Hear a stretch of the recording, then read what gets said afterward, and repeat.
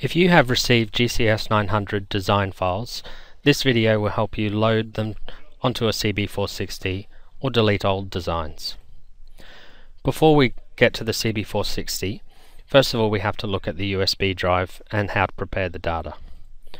On the USB drive we need to have a folder called Machine Control Data. The CB460 control box will disregard any data that's not inside the Machine Control Data folder. Within the Machine Control Data folder we can have a number of folders. First of all, the All folder. Any design that is copied to the All folder will upload to all controllers it is connected to. Alternatively, each controller can have a designated folder. A design copied to this folder will only upload to the controller that is associated to that folder. We will look in the All folder.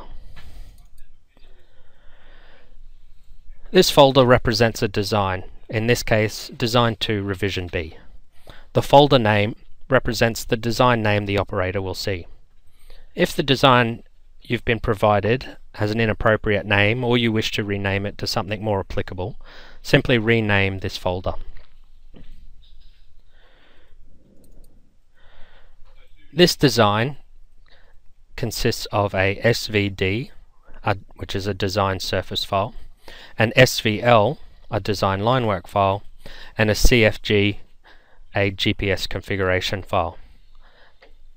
A GCS900 design may be a combination of any of these files. Once this USB is prepared, we are ready to put it in the control box. Simply connect the USB to the USB slot on the CB460. You'll immediately be provided with the file transfer menu. We are going to choose the option to add from USB. This will automatically copy designs from the All folder or any design specifically in the folder for this control box. Once this is done, you can choose OK or remove the USB. We'll hit OK. We're going to have a look at the Advanced option in the bottom right corner. Advanced is available while in Manager's mode. Advanced provides us with a number of extra options while the USB is connected. In this case, we are going to choose the option to delete designs. We can see here that on the control box was 3 designs already, and the new design, Design 2 Revision B, which we just uploaded. To remove a design, we can select all, or select individual.